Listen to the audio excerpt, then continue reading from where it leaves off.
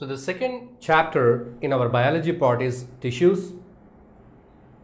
We have seen that in the first lesson, the fundamental unit of life, cell, it makes up the living organisms. So cell is the structural and functional unit of life.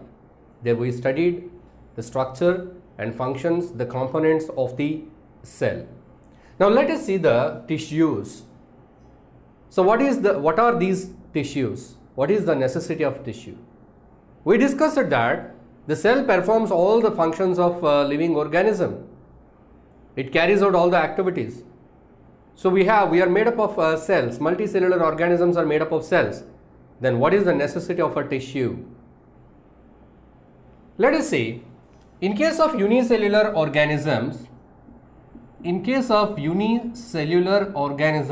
is no topic of tissues. Because they are only one cell. Throughout their life, they have only one cell.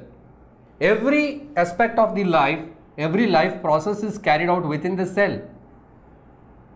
If you consider amoeba, everything goes in one cell. What I mean, everything. Nutrition, respiration, excretion, and even reproduction, everything it goes in the one cell. Amoeba, paramecium, chlamydomonas. So all these are unicellular organisms. So the cell itself makes up the total organism, and they can get the materials from the environment easily by simple physical phenomenon which we discussed in the previous class. Those are diffusion, and the other one is osmosis.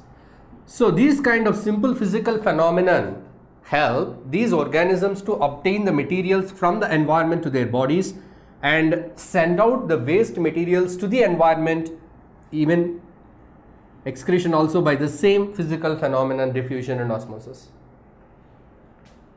So they does not require any other thing in addition to this, as they are made up of only one cell, unicellular.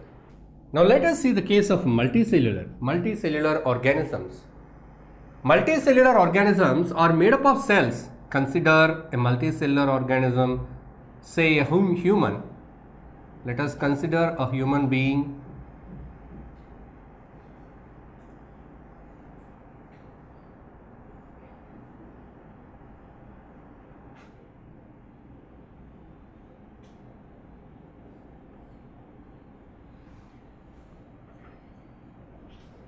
Let us consider a human being, a multicellular organism.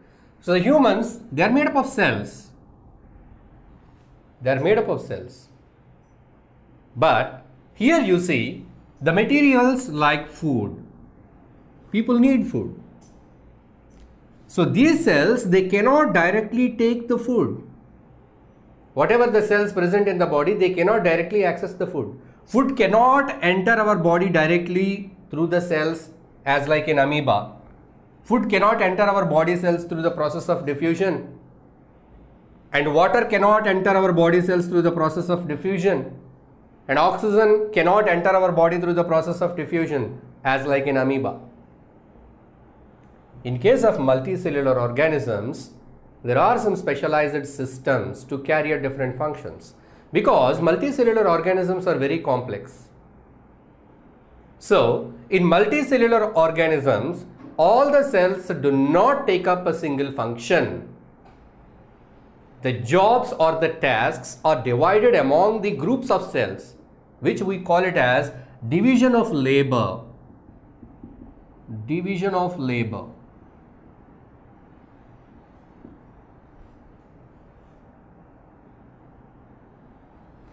So what is this division of labor? So what does this division of labor means? All cells do not take up all the functions. The cells are specialized to take up some special functions. Say for example, the cells present in the digestive system, they take up the function of digestion. So here is the digestive system. The cells present in the digestive system, they involve in the function of digestion. The cells that make up the respiratory system, they take up the function of respiration, collection of gases, excretion of gases. In this way, the cells that make up our bones, providing sense, the cells that make up our muscles, enable us to make movements. In this way, there are different kinds of tasks in our body, like movement, that is walking or moving hands, or digestion, respiration, excretion, and more important, transportation, because transport is very important. In case of an amoeba, transport is not so important because it is only one cell. The materials are available in the vicinity. Simply they can diffuse in and out. There is no special system required to transfer. Where they will transfer, the whole organism itself is single cell. But whereas in multicellular organisms, millions of cells are there. The distance is very high from one part to another part. So they are to be transported. If you take a big tree, in a tree, it will be growing up to some meters height. Materials are to be transported. So transport system is also required, and the transport function also to be achieved. The transport function is achieved by some kind of cells. The excretion function is achieved by some kind of cells. So likewise, different cells are performing different functions. So the cells that perform a specific function are grouped together, are clustered, and it is called as a tissue. Tissue is a group of cells. A group of cells. A group of cells. How these cells are? They have a structural and functional similarity. Structural and functional similarity. That means they have a structural similarity and perform a similar function. Those are called as a tissue. So tissue is a cluster of cells. Tissue is a group of cells. So what kind of group it is? What kind of cells they are? Tissue is a group of cells which are similar in their function and structure. So why this grouping is done? Why the cells are specialized?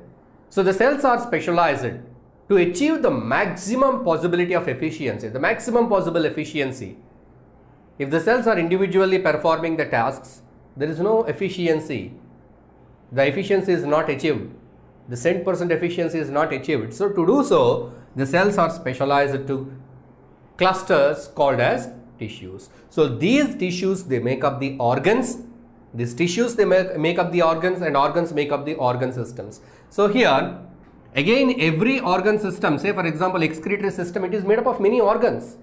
And each organ is made up of different tissues. So in this way, the tissues, they make up the organs. Organs make up the organ system. So in this way, the tissue is a very important part, a group of cells. In this lesson, we are going to study about the different kinds of tissues which make up various organs and organ systems of our body. So we are studying the tissue, the classification of the tissue or the groups of the tissue according to their structure, how the cells are shaped, and according to the functions they perform.